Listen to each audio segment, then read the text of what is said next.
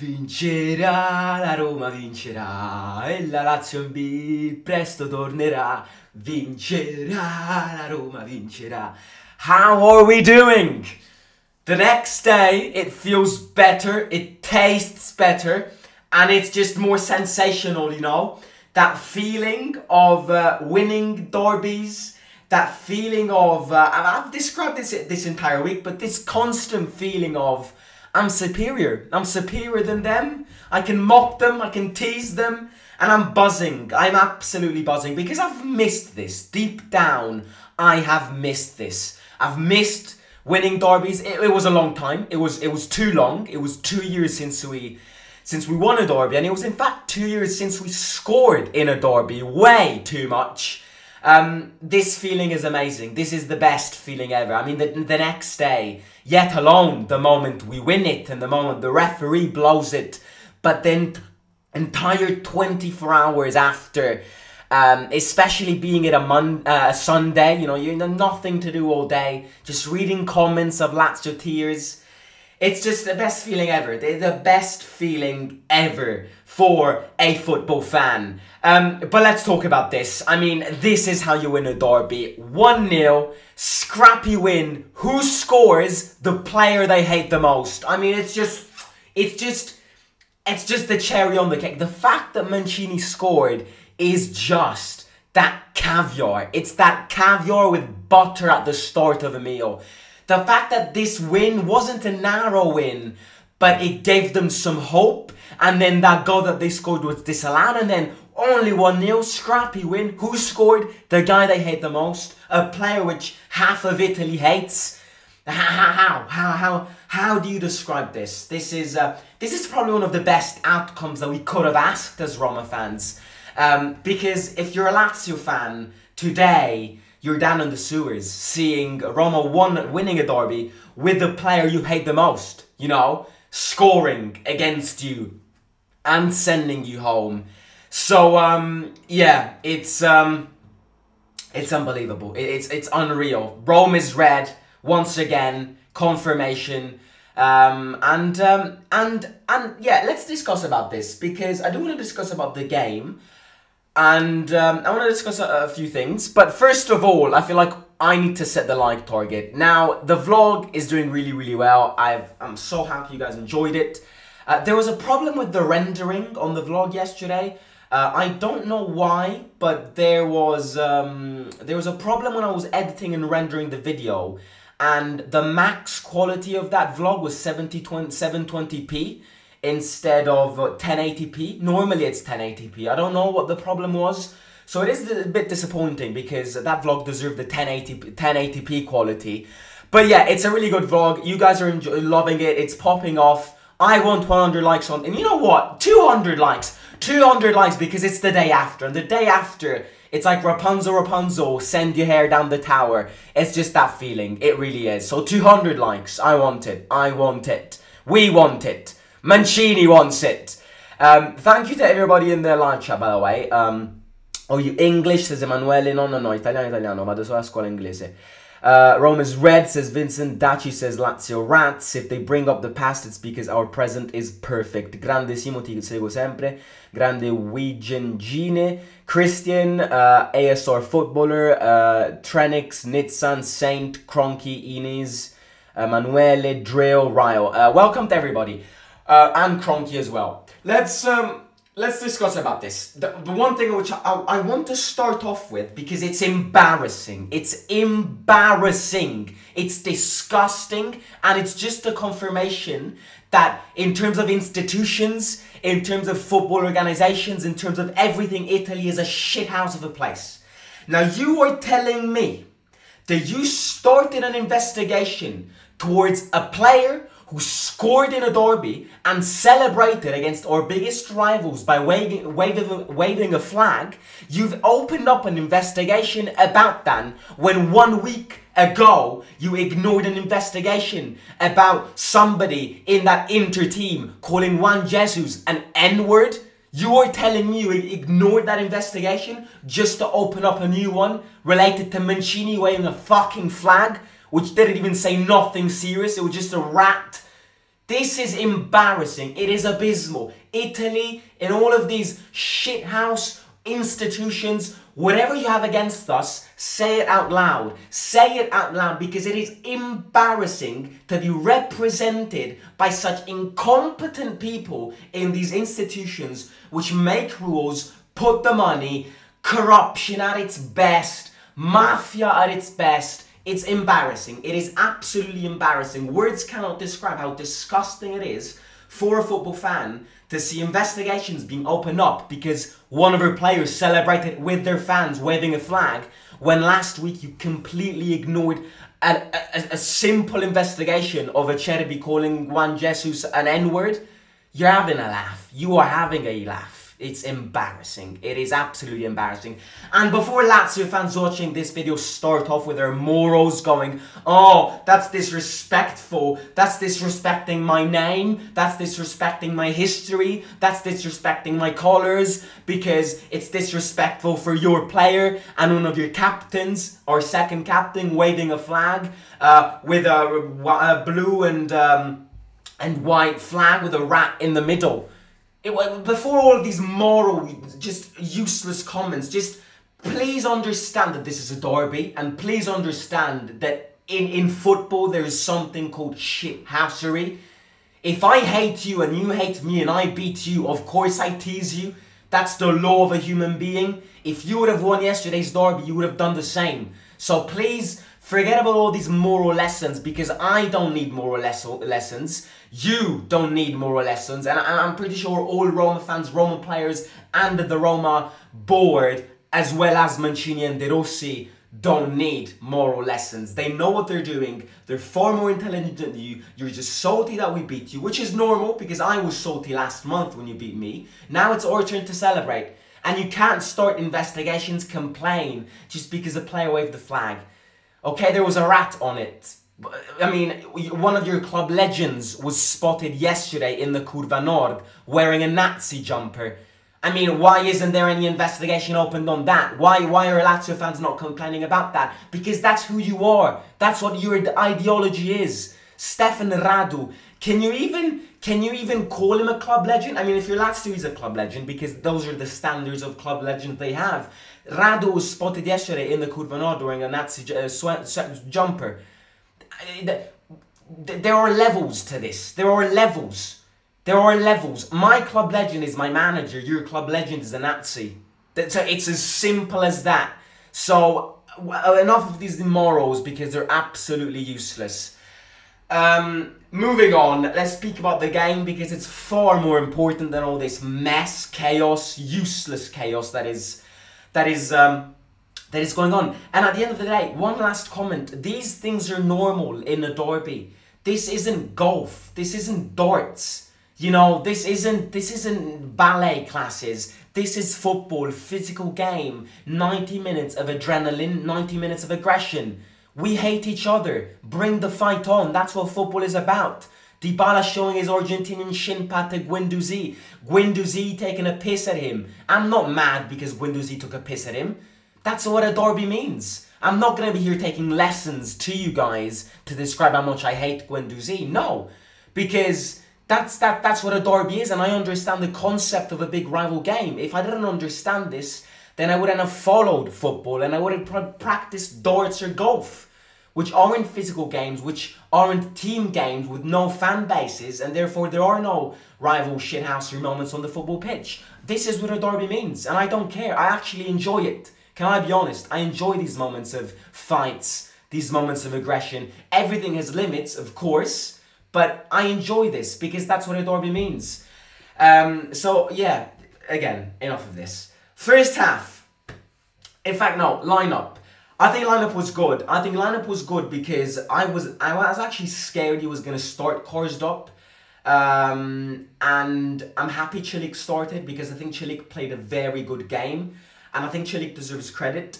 Again, his crossing is inconsistent. It really is inconsistent. But what I like about Cilic, which I don't like about Karsdorp, is when he sprints. It's when he starts running with the ball. I think he does it better than Karsdorp. And I've come to the conclusion that Cilic is an overall better player than Karsdorp. So that's good. So lineup was good. I mean, nothing to say about the lineup. I was in fact questioning the choice of putting Angelino ahead of Spinazzola in the starting lineup, but in fact I completely agree with it. Angelino is playing phenomenally, and yesterday I was higher up in the stadium, as you probably could see from the stadium vlog. So I got a bigger image of movements, players and all of that. And one thing that I noticed about Angelino is that he's really good. He's got a great sense of interception.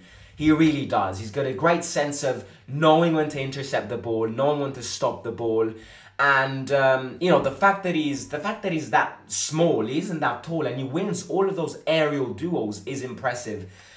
So yeah, Angelino, nothing to say. Really happy when it comes to that. Yeah, the lineup was good. Again, yesterday's game, it's just, it's the derby. You know, again, there are derbies which will remain in the history books as iconic derbies. You know, you look at that 2-2, Totti selfie, Totti masterclass goal derby, and then you look at the 5-1, a lot of quite many years back, the 5-1 of the Montella 4 goals. You know, those derbies happen once in a while, because football, as I always say, is unpredictable. But generally speaking, 80% of the times a derby is a very close game, and it isn't a high-scoring game. And I think these last 3 years of derbies are examples of this. You know, a derby is a tight game. A derby is a game which no team wants to lose, and therefore it's way more understandable for a team to prioritize its concentration and therefore its defensive structure rather than play attack, and score goals. It's normal. That's what a derby is. Also, you got to play with anxiety, pressure, lack of concentration. Mix these together, you have a tight game. So I wasn't expecting a high-scoring game. I said this in the match preview. I was, in fact, predicting a 1-0, 2-1, 0-0.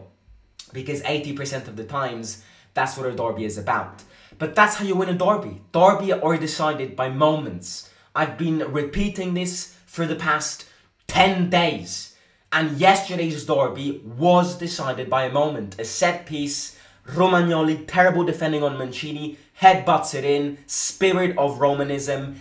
He isn't Roman, but he has understood the concept of Romanism like the best in this team. He is no doubt a legend of this club. With that game, with that goal yesterday, he's gonna become even more of a legend. He loves us, we love him, and he deserves it, because in these previous derbies when we were absolutely terrible, Mancini was the only one who actually put his balls in these last derbies. And I bet you Mancini dreamt about scoring in a derby and winning a derby since he became a Roma player. And yesterday, you know, his goal, his celebration, you know, the bow in front of the Curva Sud, his post-match interview. I want to keep the jersey because it means a lot. It's my first derby. I will forever keep it in my memory locker room. At the end of the game, going in front of the fan, you know, thanking them all. Him and Pellegrini waving the flag with the rat on it. And then in the changing room, Roma posted some pictures of Mancini and Pellegrini hugging everybody. Mancini is really incarnating the spirit of a Roman, and it's great to see. As a Roma fan, it's great to see, because that's what you need, and that's exactly what decides a derby. Being more confident, wanting it more. And by the way, at the end of the day, we dominated. We didn't dominate yesterday's derby, but we deserved to win. You know, I've seen Lotito, Lazio's owner, go, maybe Lazio deserved to draw. I've seen so many comments of Lazio fans going, oh, maybe a draw is a fair result. A draw is not a fair result. We scored a goal. We hit the post. What did Lazio do? The only real threat coming from Lazio was the first shot from Immobile in the first 15 minutes, which went back of the net. Other than that, what did they do? That offside goal was miles off, so that's not a chance. You know, other than that, they didn't do anything. They have those few chances at the end of the game with those free kicks where they could have exploited them better, and they absolutely wasted them. I think this derby is gonna push Lazio further down. I think this derby has completely cut Lazio off Champions League train. And, you know, this is what I was saying in the preview. Whoever wins this game continues the Champions League hopes. Whoever loses this game is officially out of the Champions League hopes. We're now 9 points ahead of Lazio. We do have a tough calendar, and I do think Lazio have an easier calendar, but Lazio is so unpredictable this season. I mean, they might win against Juventus one game, and they might lose against Udinese the next game. They're just so unpredictable. They can't seem to catch some consistency in their results. So yeah, that's that. In terms of so that's the goal, and then the second half. What I really liked were the first 15 minutes of the second half. The first 15 minutes of the second half is, I think, where we played the best, where we controlled the game, and where we could have scored another goal. We had the chance. El Shaarawy should have scored that, but he hit the post. And then after that, it was all about, Lazio put their best players in. They put Castellanos in, which, by the way, if I were a Lazio manager, I'd start Castellanos ahead of Immobile every day of the week. Immobile looks hopeless. Castellanos looks more... not that Castellanos is amazing, but Castellanos, in my opinion, is more threatening than Immobile. First of all, Immobile is so damn slow. Immobile is done. So if I were Tudor, I'd start Castellanos in these games. They put Luis Alberto in, they put Pedro in. Their quality increased, but again, they didn't create much. And then we won the derby and the celebration started. There was that shithousery moment between Guendouzi. Guendouzi, by the way, what a bitch. Can we all agree? I mean, I posted an Instagram story yesterday. What a bitch. He is an absolute bitch. I don't tend to insult these players because, as I said before, I unlike many other fans who complain about these things, I understand what a derby means, and I've got nothing against Guendouzi taking the piss. In fact, I like that because that's the spirit of a derby. But Guendouzi is really a diva. Like, cut your hair first of all, and then we'll start speaking. And that moment of Dybala showing him the shin pad of him lifting the World Cup against him, that's genius. That's a genius shithousery move. And then the other bitch. Maybe I should change word. Bitch isn't a good word. The other, I want to say the other moron, Pedro. Pedro is just that little kid who knows that... No, actually, I'll give you a better example. You know what Pedro is? Because Pedro, similar to Immobile, he's done. Retire, mate. You've got the money. You've got the family, you've got your wife, you've got food, retire. You've got a house, you don't need to play anymore. You're done, you don't score anymore, you're not decisive anymore, and you barely get any minutes. You know what Pedro is? You know those tournaments between elderly men and women, like card or chess tournaments? And you've got that, out of the group of those elderly people, you've got the older guy who feels like he's the best because he's got the most experience and he feels like he's the best, but he can't really be competing with the others because he can't really hear well and he can't really see well. But despite these problems, he thinks he's the best because he's won the most, he's got the most experience, and therefore he just pisses off. He just takes the piss. That's what Pedro is, irrelevant rat who just got subbed in and started all the chaos. Pushing Paredes around. What do you want? What goes wrong in your mind? Bye, Pedro. Pedro. Praticamente il meglio di Santa Fe. Guendouzi is Dybala's dog. Guendouzi got the amount of hate that Guendouzi got on his last Instagram post from Roma fans. It's not even hate. It's taking the piss. It's different. Okay, individual players, and then we gotta speak about De Rossi because De Rossi needs a big praise because he keeps on winning. And I've read a very interesting stat yesterday. By the way, keep on sharing your comments, thoughts. Post 24-hour comments, and also keep on liking the video. As always, I want 200 likes. 200 likes post derby day. Sky is red, sky is yellow. Mancho is on the top of the hill, waving at us like this, and yeah, deserves 200 likes. So, individual players. The worst on the pitch, I'd probably go with Cristante. But Not that he had the terrible game, but the problem with Cristante is always the same. That he is too slow with his transition. And he's a bit too inconsistent. Yesterday, there was a point, the first 20 minutes of the second half, where Lazio left so many gaps. Had we had a fast box-to-box mid, we would have created so many more chances.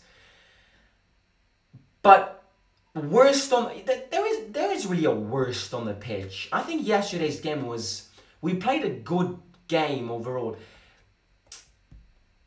Nah, I can't pick worst on the pitch. Best on the pitch is hard, because I think I have a few.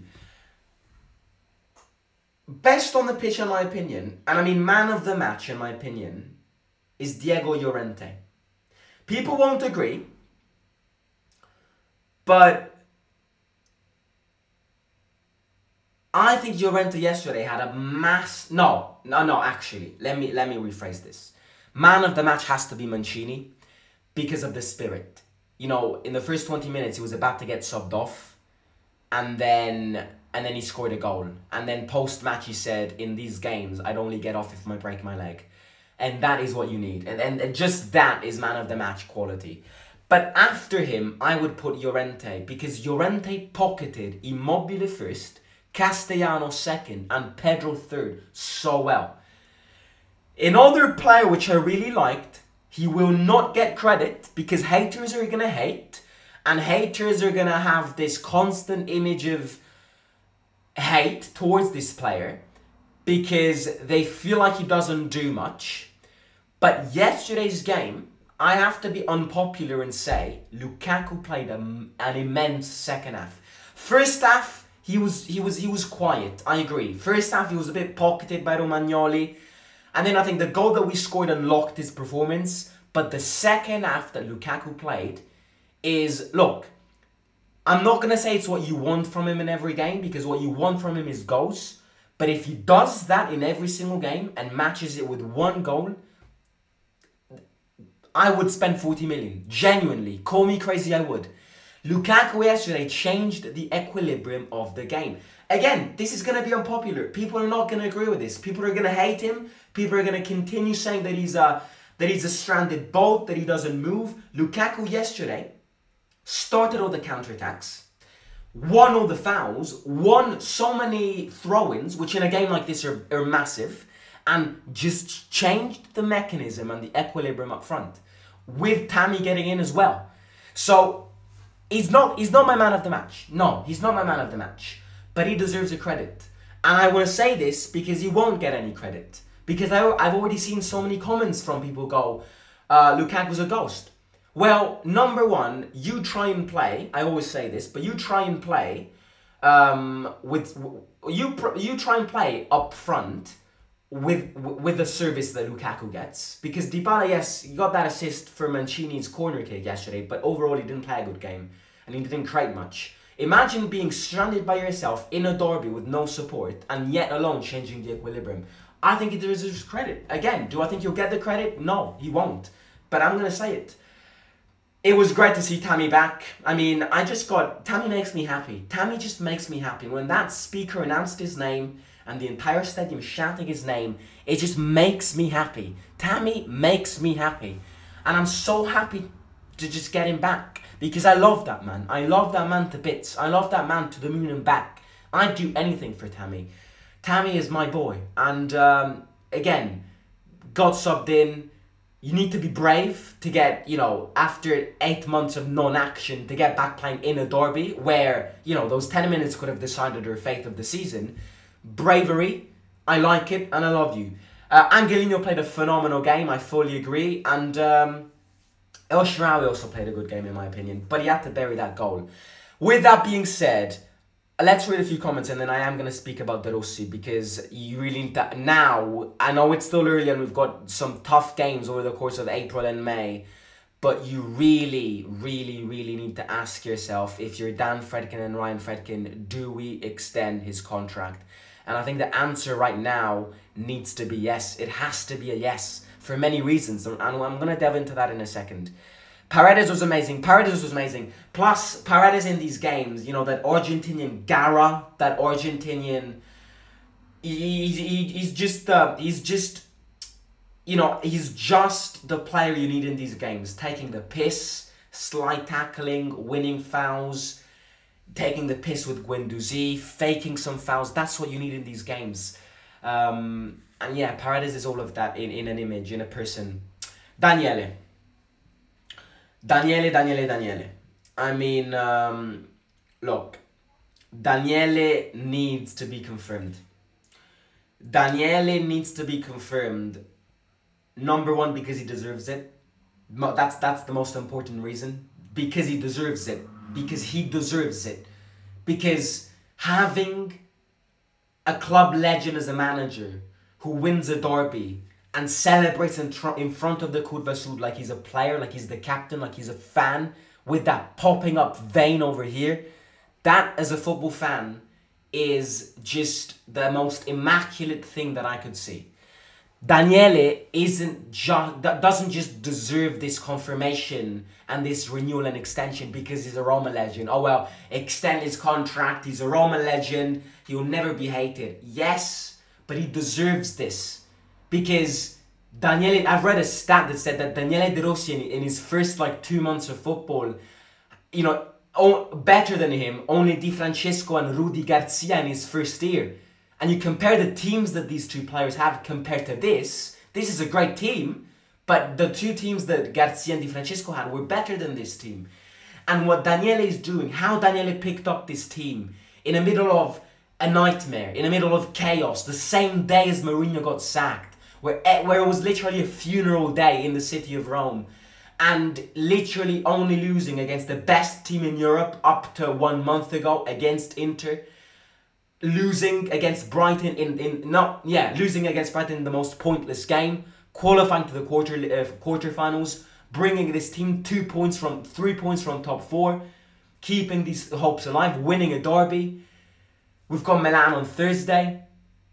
You know, it's just he deserves it, and we need stability. I'll always push this idea of we need stability. If we keep on changing manager every 3 years, every 2 years, we will never get that stability, and ultimately we will never succeed, because in football stability is #1 ingredient. So yes, I look at all these games, I look at how we're playing, I look at the fact that we won a derby. Again, feet on the floor. The season isn't over. We've not achieved anything. We've got Milan on Thursday. Milan are in great form. This game is gonna just put that confidence in, because even if we can get a draw, bring them to the Olimpico. Nobody wants to play in this trap. Milan are living a great form, but the fact that he's brought us in a quarterfinal, so has Mourinho. Not to hate Mourinho, but De Rossi with no experience, bringing this team out of nowhere. Every time he speaks, it's a joy to our eyes and a joy to our just listening to him. He deserves it. And I'm not just saying this because, oh well, he's a club legend, give him the contract. He deserves it. He truly deserves it. Wait a bit, because the next few months are crucial. But even if we don't get Champions League football, extend his fucking contract, because he deserves it. And if we don't get UCL, it will never be his fault. And I look at these results. Again, I've always said this. I'm going to end the stream in a bit. I know, it's just post-derby. It has to be a bit longer because there are so many things to say post-derby. But, you know, the last thing which I'm going to say is I don't want to agree to this. Because I don't want to agree to this because I don't want to sound controversial and contradicting. And it's very hard to agree to this. But maybe, using hindsight, maybe when all of the hate, including me, that I threw to the Fredkins for their decision of sacking Mourinho, and a lot of the hate that they did receive, maybe, with the use of hindsight, it's easier, I understand. But maybe the choice was correct. Because do I think Mourinho would have gotten the amount of points that De Rossi did in these games? The answer is no. I don't think he would have. And this is not me trying to hate. This is me looking at the circumstances Mourinho was left in. And the players getting further and further away from him, and I just can't agree to this statement. So maybe after all the hate and after all the vomit that we threw to them because of their decision, what if they were right? And what if we do get Champions League football? ultimately, you know, a big shout out needs to go to them. Because do I think we would have got a UCL with Mourinho? I don't think so. If we get UCL with De Rossi, again, long way to go. I'm not saying we will. But if we do, a big credit needs to be given to them. Again, there are going to be Mourinho divas watching this, hating, oh, you little unselfish bastard, why are you throwing so much vomit and so much crap on a manager who brought two back-to-back finals? Again, this is not hate. This is me using hindsight to look at the situation we were in and look at how we've improved. We're grinding results, and that De Rossi has achieved the record points after Garcia and De Rossi in his first 2 months of football. You know, these are questions that needs to be asked. I don't want to bring Mourinho back in every conversation, and I agree we shouldn't. But when you sack a manager mid-season, it's normal to do comparisons, and I think we can do comparisons. Can I know the name of your friend that is always in your vlogs next to you, the guy with glasses? Roberto. Mourinho got sacked because of a derby loss. Now De Rossi deserves a contract extension because of a derby loss, says Vincent. I lost my energy when Mancini scored, but when Tammy got on the pitch, he gave me that energy boost. Same. I love Tammy so much, and I can't wait to see Tammy going like this to the fans. Tammy rolling on the floor. That's what Tammy brings to this team. I want to see Tammy and Lukaku playing front line. I bet you Lazio missed Grazie Roma. Poor Guendouzi. I don't feel bad for him. Stupid. I'm also glad that Tammy got a few minutes. Why don't they do shit about the racism against Tammy? That's who they are, mate. You know, that's who they are. That's what Lazio is. I said this at the start. Radu was spotted wearing a Nazi sweatshirt. I'm not making that up. I'm not making that up. Radu, one of their club legends. Radu is considered their club legend.